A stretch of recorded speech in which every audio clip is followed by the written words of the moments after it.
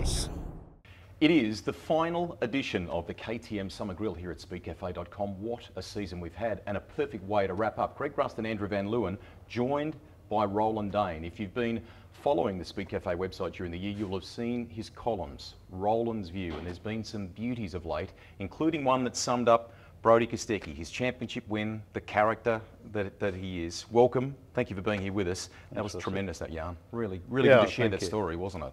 Yeah, it was a good story. I enjoyed doing it. Well, I enjoy writing the column anyway, because the only thing that I was ever any good at school was writing.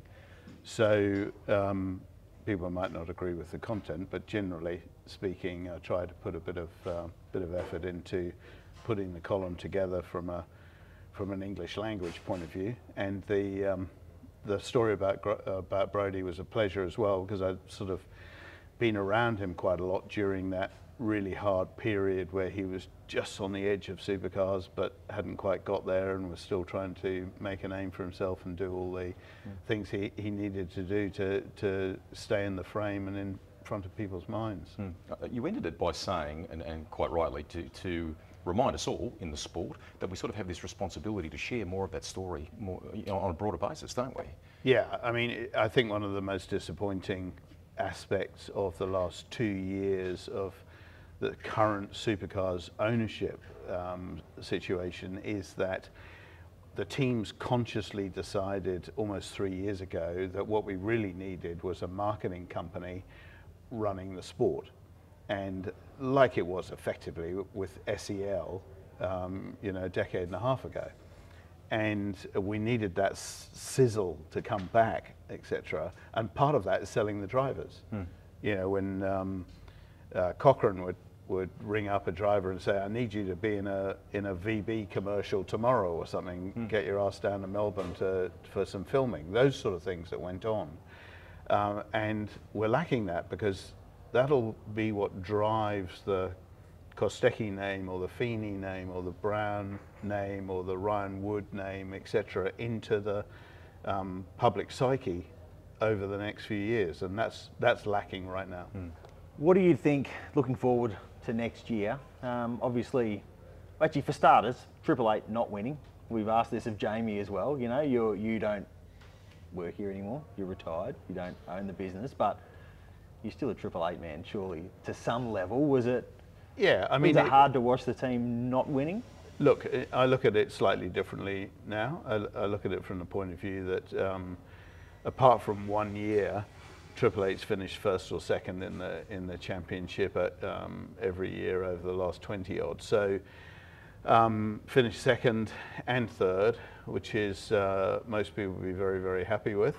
So from a Triple Eight point of view, yeah, it's nice to win. I can tell you though that I think I also look at it now from a sport point of view, more so than I would have done before. When you're immersed at the coalface, all you think about is yourself and your team, as you should. Now stepping back from it, I 100% think that having another team, a new driver, etc., win is a good thing. There was a good scrap. Nobody won by default. Brodie had to work for his win. Erebus had to work for their team's win as well. So, to be honest, overall, I see it as a positive for the sport. But to really make it into a positive, that's actually the job of supercars, as the the race organisers and the promoters. They need to make something of that now. Yeah, and I guess it's the same not just with Brodie, but with the team as well. Like, it's quite a fascinating team story with Betty Clemenco and the investment she's made into supercars and into that team. Barry Ryan is an interesting character. We all know that. Like, it is a good story for supercars if it's told right. Yeah, and look, it's a different story. So there are different stories all the way up and down pit lane, and it's good to be able to tell a different story. I think the great thing about Triple Eight is that the business and the team has been such a benchmark for almost 2 decades that anyone who gets up to that level can actually very deservedly pat themselves on the back and make a fuss about it, because they absolutely deserve the accolades. So, but that's got to be taken out to a wider audience, not just in our world. In our circle, yeah. The parity argument isn't a new thing in our sport. It's been around on many occasions with the introduction of new cars. Looking at it, looking how it's played out, what we've ultimately gone to try and resolve it. What do you think about that? Look, I think that fundamentally the problem it's come about because, if I'm absolutely blunt about it, 888 and KRE put more effort into it 3 years ago, 2 years ago, even a year ago, than the other side did. Now, and it wasn't as though 888 and KRE had more money to do it with. They just got down and did the job. It's taken a long time for the other side, for the Ford and DJR, to actually catch up. And have they caught up now? I don't know. What I do know is that there's a reset taking place, hopefully on the aero side as we speak. Here, and that should have a good outcome, I hope, because that is world's best practice. And everyone's got to understand that we're not trying to equalize teams, not trying to equalize drivers. It's just a question of the equipment having the same capabilities. So hopefully that puts the lid on the aero side very quickly. The engine side, there are characteristics between the two engines that are slightly different. In the past, there have been other differences on cars that have masked that. For instance, I mean, don't forget that in 2014, we had a Volvo, we had a Nissan, we had a Mercedes, as well as the two old school cars with pushrod engines. All these other cars had very different engines, right? I mean, the Volvo was effectively a Yamaha built, beautiful little V8 taken up to 5 litre. The Nissan engine, which Todd Kelly had to work with, was actually I think a 5.7 litre truck engine from America he had to take down, with very different challenges. We all ended up in a very similar place. Were those engines more different then than the two are today? Almost certainly yes. But there were other differences that sort of masked that as well. So the engines are very close. Can they get closer? I hope so. I personally, months ago, I would have taken a car from 888, a car from DJR. I would have gone to Queensland Raceway with the driveline dynos in, torque sensors in the cars. I would have put Stephen Richards as, you know, a reasonably current history driver, very honest, straightforward person, and I would have put everyone to work with him and get the characteristics of the engines so that they were, within a gnat's whatnot of each other. And I personally think you would have achieved an outcome much quicker. Now we can see that Rob Herod, who is a brilliant guy in the road car department, tuning world, has stepped away. It would have been great to have seen an independent engine builder take his place rather than a team, but hopefully now whatever engine issues there are on the Ford side are sorted out quickly, and we can just park that matter and get on with racing. Concentrate on things like a better tyre, things like a limited slip diff, lowering minimum tyre pressures, things that can improve the racing product, and have more side-by-side action, because after all, at the end of the day, that's what we want. But don't think this is about equalizing teams or drivers. It hasn't been, and it's not going to be, and that's written into the rules. Let's assume that they have found technical parity over the summer break while all the wind tunnel testing's been going on and the transient dyno work and all of that. Let's have a bit of a chat about the pecking order next year. We know 888 will be there or thereabouts because they always are. Can Erebus keep it up, do you think? Yeah, I think Erebus certainly will keep it up. It's then a question of whether they're keeping it up there with both drivers, with Jack. Jack's a good steerer. Is he at the level that Will has been this year, for instance? I'm not sure. Only time will tell. But I also see other youngsters coming along. I mean, I'm disappointed really there aren't more youngsters out there. But Ryan Wood, since Triple Eight tested him 18 months ago in a Super 2 car at Queensland Raceway, I've been a fan. When Ryan drove that day, it was immediately obvious that he'd got the speed. I went along there to watch because Quinny had arranged the deal and wanted the feedback, and I spoke to Ryan afterwards, and yeah, he's quite cocky and everything, etc., and sure of himself. But that can be a good thing. And I said, all you've got to do now, mate, is lose some weight.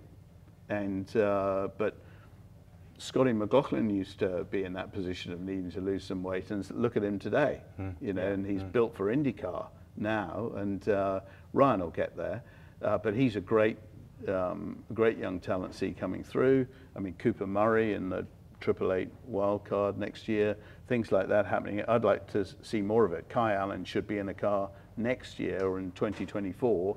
I'm sure he will be in 25, but it would have been nice to see him in a car in 24. There's plenty of brilliant talent out there, and there's a few seat blockers. So, if the Mustang is competitive, what about, say, like a streamlined Tickford outfit with Cam Waters and Tommy Randall? Could they be sort of contenders next year, do you think? Yeah, I mean, Cam always is. It has been for 3 or 4 years, a contender for sure.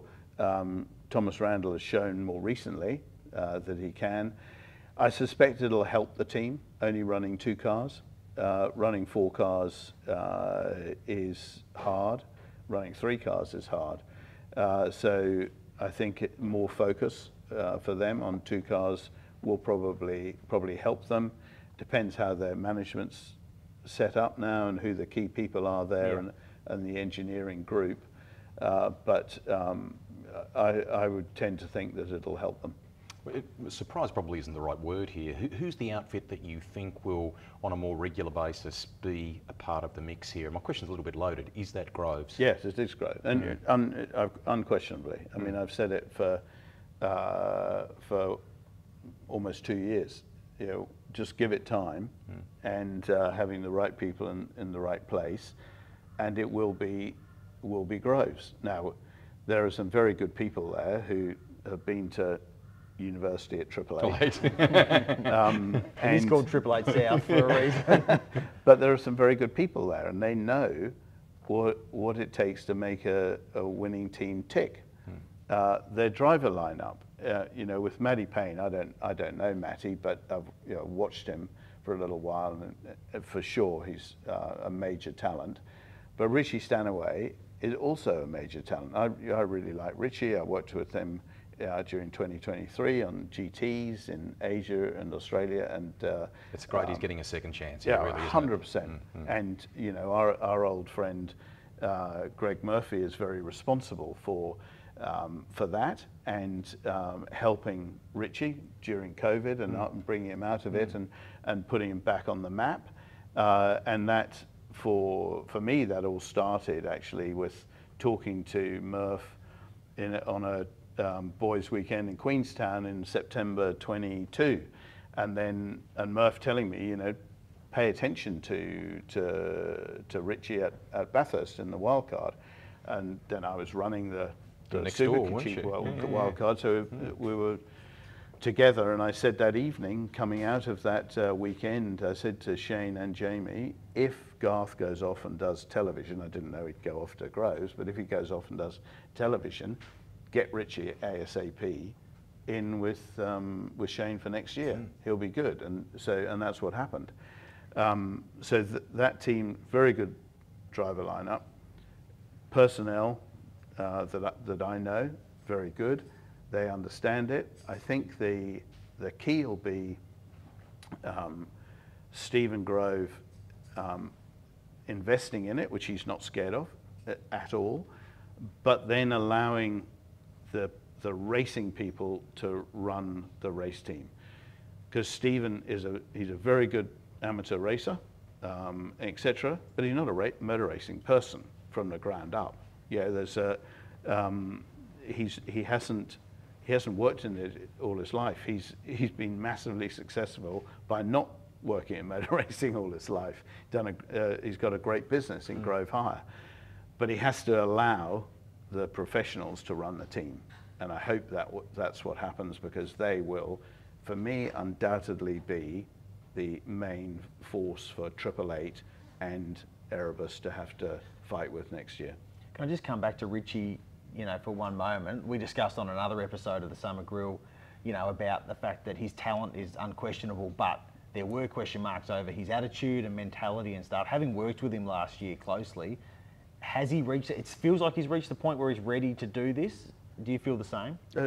Absolutely, I do. I mean, Richie, he's been an enigma for many years, and he won't mind me saying so. Yeah. I mean, I heard all the stories from Europe about the ups and downs of his career over there, you know, because of a lot of mutual connections and everything. And while I didn't know Richie, I heard all the stories, or enough of them, to wonder, guy's quick, but you know, is he going to ever be able to be anything more than just a guy who's quick? He came to Australia. He clearly had a bit of a hard time at the two teams he was with Tickford and GRM, and it didn't end well.